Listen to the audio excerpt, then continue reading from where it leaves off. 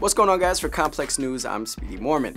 The Warriors are still riding the high of sweeping the Cavs and winning their third title in just 4 years, but the rest of the league has shifted its focus to this offseason. The other 29 teams that are not the Golden State Warriors are scratching their heads and trying to figure out how to compete with this modern dynasty. June 29th is the final day for players to exercise or decline their contract options, and June 30th is the final day teams can extend qualifying offers to restricted free agents.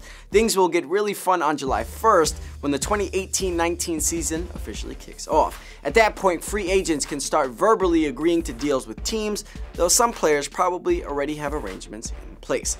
On July 6th, teams can officially sign players and trades can be confirmed. With what's sure to be a thrilling offseason approaching, here are a few key narratives to follow.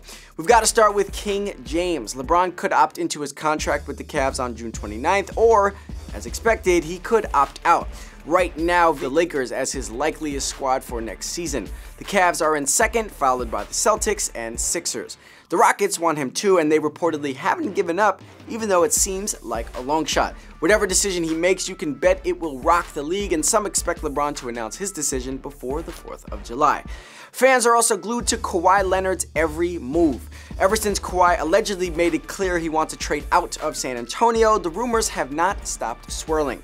His camp reportedly wants him to land in Los Angeles, but the Spurs don't want to send him off to a Western Conference competitor, especially the Lakers. Expect to see Kawhi end up in a new uniform next season, and if he's not in LA, he could end up with Ben Simmons, Joel Embiid, and the emerging Sixers. Also, don't count the Celtics, as they reportedly made an offer for the star player.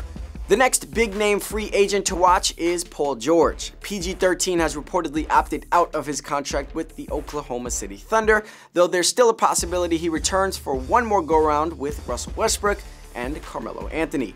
If he doesn't, everyone expects he'll sign with the Lakers. The Lakers have tons of cap room and young assets after strategically planning over the past 2 seasons, so they're at the center of everything in the NBA world right now.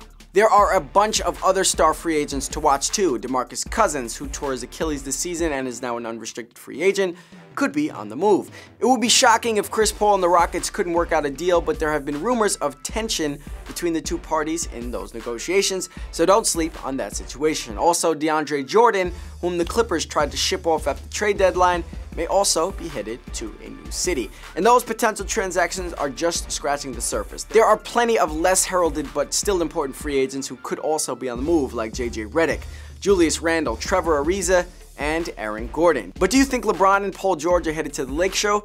And where will Kawhi play next season? Let us know your thoughts in the comments below. For more on the 2018 NBA free agency, keep it locked right here to Complex on YouTube.